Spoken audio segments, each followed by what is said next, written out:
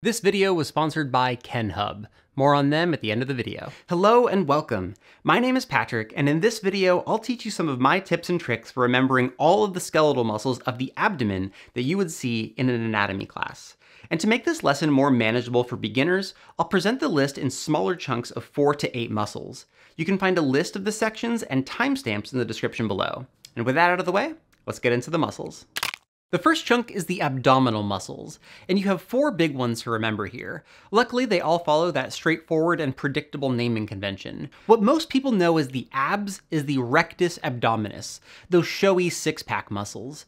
It uses the rectus nomenclature, meaning a straight muscle, plus abdominis, which is self-explanatory. Now, the rectus abdominis is actually surrounded by a sheath of connective tissue, and there's another muscle in that sheath called the pyramidalis.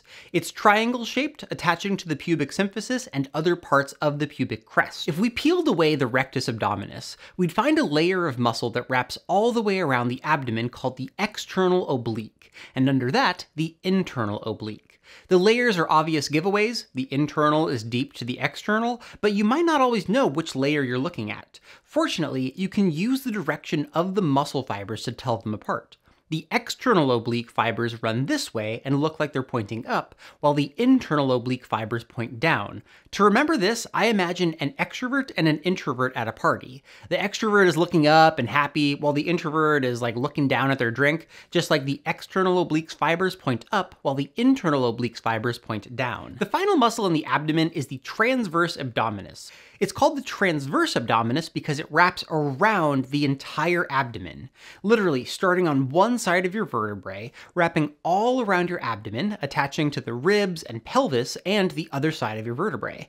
This muscle is a big, wide muscle that transverses your entire abdomen. On the backside of the abdominal wall is the quadratus lumborum, a name that has the memory device built in.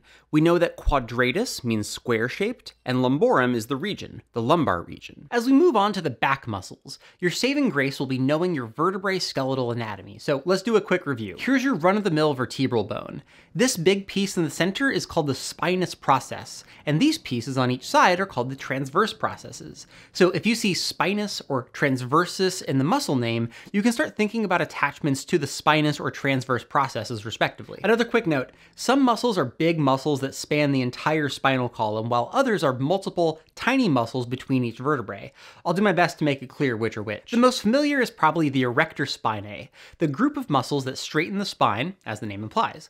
At the gym, the Erector Spinae is usually illustrated as 2 column-shaped muscles that run up your low back, but in reality, they're a group of muscles. Just like how when people say the quadriceps, they're referring to 4 muscles, the Erector Spinae group is 3 muscles, the iliocostalis, longissimus, and spinalis. Here's how I think of it. All of these muscles go superior-inferior, and they all have the common goal of straightening the spine, so we know that they'll run parallel to each other. So once you find those long bundles of muscles, you just need to label them from medial to lateral. The most medial is the spinalis. And remember how I said that the attachment on the vertebrae helps us find the names? Well, the spinalis attaches to the spinous process of the vertebrae. The spinal process is dead center, so it's as medial as it gets. Lateral to that is the longissimus, the thickest and longest of the Erector Spinae muscles. Branches of this muscle literally run from the pelvis to the base of your skull, and because it's so long, it's called the longissimus. Finally, the iliocostalis has one of those intuitive names. It connects the ilio and costal, or the ilium, to the ribs. You can see from its origin on the pelvis how lateral this thing is. So from medial to lateral, the Erector Spinae is the spinalis, longissimus, and iliocostalis. But the Erector Spinae has one more detail before we're done with it. Each of these long muscles are made of tinier segments, like the iliocostalis has 3 sections that line up with each region of the spine, lumbar, thoracic, and cervical. Having this kind of segmentation allows us to move sections of our back independently. Like if the Erector Spinae didn't divide further, every time we straightened our lower back, we'd also crane our neck backward. The Erector Spinae group is the big superficial muscle group, but underneath it lies the more delicate Transversospinalis group made up of the semispinalis, multifidus, and rotators. This is dumb, but I remember this group because the names sound like deliciously Italian. The first item on our menu is the semispinalis group. Now, we already learned about the spinalis muscle, which connects spinous process to spinous process, but these are semispinalis because they connect the spinous process to something else. The semispinalis cervicis, for instance, originates on the transverse processes of the upper thoracic vertebrae and inserts on the spinous processes of cervical vertebrae. The semispinalis thoracis does the same thing, just lower on the spine. It originates on transverse processes, then inserts on spinous processes. Then there's the semispinalis capitis, which originates on the vertebrae, but inserts on the back of the skull. The next item on our little Italian menu, the multifidus, is one of those muscles made up of tiny segments that span the length of the spine from sacrum to skull. It sits in that little valley made by the transverse and spinous processes, and it's mainly there to stabilize the spine during other movements. I remember this one because it's made of multiple tiny muscles, hence multifidus. And even deeper than the multifidi are the rotator muscles. They connect the transverse process of one vertebrae to the lamina and spinous process of the vertebrae above it. These muscles are so small and deep that they stabilize the spine more than they rotate it. But because they're so horizontal compared to the other long erector muscles, I can always remember that these should be my rotator muscles, as the name implies. Now, depending on which anatomy book you have, you might only see the rotator thoracis presented. They're the most developed and easiest to find, but rotators colli in the neck exist as well as the rotators lumborum in the low back. Okay, we're done with the Italian menu, now on to dessert. The interspinalis are exactly what they sound like. Tiny muscles between the spinous processes of the spine.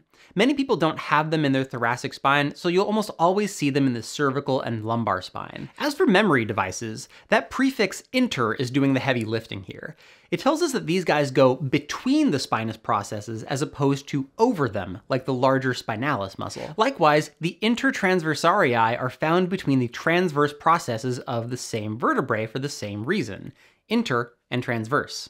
As we move on to the thoracic wall, you'll hear a certain Latin term repeated a lot here, costal. In anatomy, costal refers to the ribs. So the intercostal muscles refer to muscles that go between the ribs, hence intercostal. You have two sets, the external intercostals and internal intercostals, both of which connect rib to rib. As the name implies, the internals are deep to the externals. Fair warning though, some professors throw in the innermost costals as a third, deeper layer of muscles, but you should be fine knowing just external and internal intercostals. Separately from those muscles are the subcostal muscles, and here's where those prefixes come in. The intercostals went between the ribs, but the subcostals go under the ribs. Specifically, they're found on the inside surfaces of the backside of the ribs, closer to the spine than the skin. The last muscles using that costal Latin root are the levators costarum in the back. They attach the ribs to the thoracic vertebrae above them, and as the name implies, when they contract, their position lets them lift the ribs. Next up, a muscle with the shape right in the name, the serratus posterior superior and serratus posterior inferior. Serratus refers to the serrated shape, this kind of jagged, saw-toothed pattern. It's the serratus posterior, since there's another big serratus muscle around the ribs, the serratus anterior, which we'll talk about in a little bit. Finally, there's a superior muscle and inferior muscle to indicate their position. They're relatively far apart, so it's pretty clear which one is superior and which one is inferior. One pro tip, the serratus posterior superior and rhomboid muscles are both in similar spots. So if you find yourself confused, remember the naming conventions. The serratus muscles have that jagged appearance, while the rhomboids will have a more geometric appearance. If we return to the front of the ribs, we find the transversus thoracis, a group of muscles on the inside of the chest wall making this cool diamond shape around the sternum. I remember this one because it looks like it transverses or covers the entire front of the thorax. Finally, the diaphragm. This muscle is so unique and interesting that I never really needed a memory device for it. It's this wide muscle that attaches all over the inside of your body. It's your main muscle of breathing and separates the thoracic cavity from the abdominal cavity. This muscle is so essential to our daily life, give the diaphragm the respect it deserves and memorize it on its own. No memory devices required. Now, these are just the tricks that I personally use to remember these muscles, but if you want another great resource for learning anatomy, then you need to check out KenHub. I use them all the time when researching and writing these videos, and for this series in particular, their written articles and atlas of muscles have been extremely helpful in refreshing my knowledge of some of those deeper, smaller muscles. They've also got an enormous library of in-depth videos about muscles, histology, vasculature, nerves, and everything else you'd need to know in anatomy class. All those beautiful illustrations that you saw in this video came from them. And in addition to their library of content, I also love KenHub's quiz feature.